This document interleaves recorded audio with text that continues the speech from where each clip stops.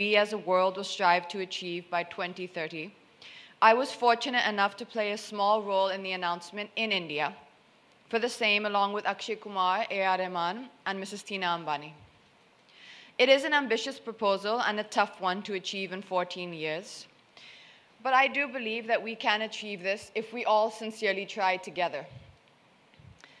I'm sure many of you are aware that India had a woman as her head of state way before the United Kingdom, a feature the United States of America has not managed to achieve as of yet. Which is why it is surprising to hear about gender inequality here in India, and yet sadly we do. On a daily basis, there are shocking stories in the media about violent crimes committed against women. Yet, I can only imagine how many more crimes there are against women in India that go unreported. This is not an India-specific issue, though. In the UN Secretary General's 2006 report on an in-depth study on all forms of violence against women, it was noted that there is no region of the world, no country, no culture in which women's freedom from violence has been secured.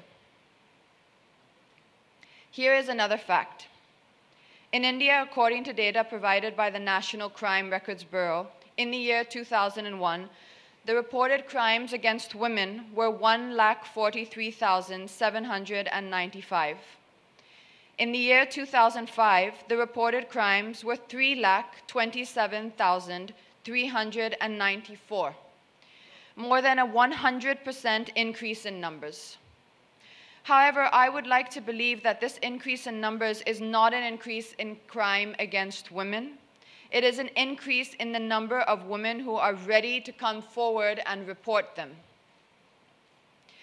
The world has largely been led by patriarchal societies, and women have, through the years, largely remained quiet in the face of atrocities rather than speak out against them.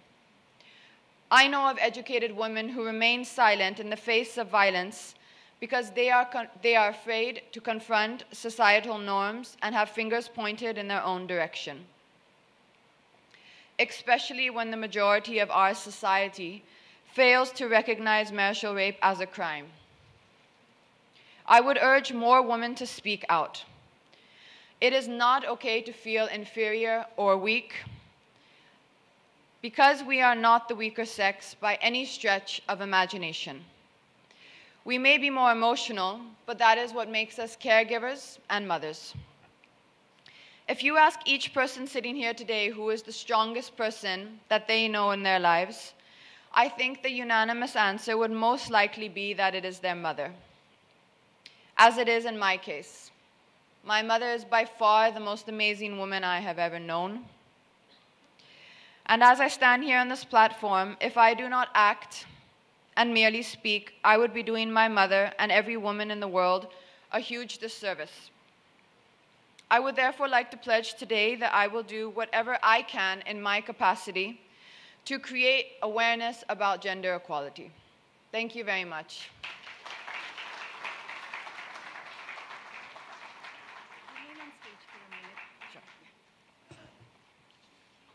Katrina, thank you so much for being with us. I'd like to invite our sponsor for today's conference, Mr. Rizwan Adatia, to present a small memento to Katrina as a token of our appreciation for her being here today.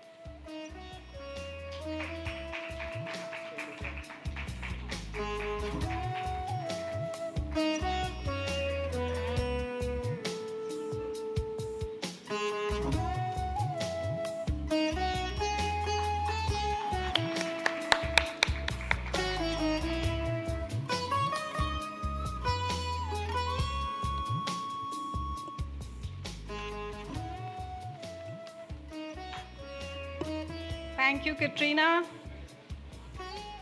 Okay, ladies and gentlemen, that was Katrina. Now,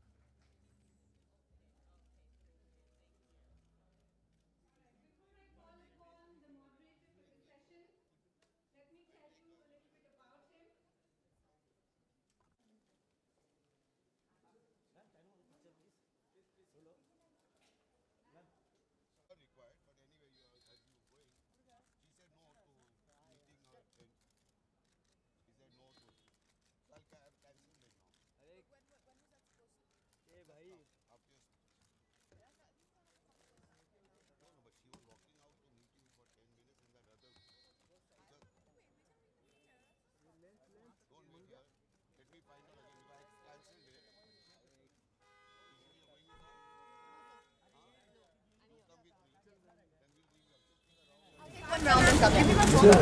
असे कोण राहणार का? Yeah, but don't come before we ring you.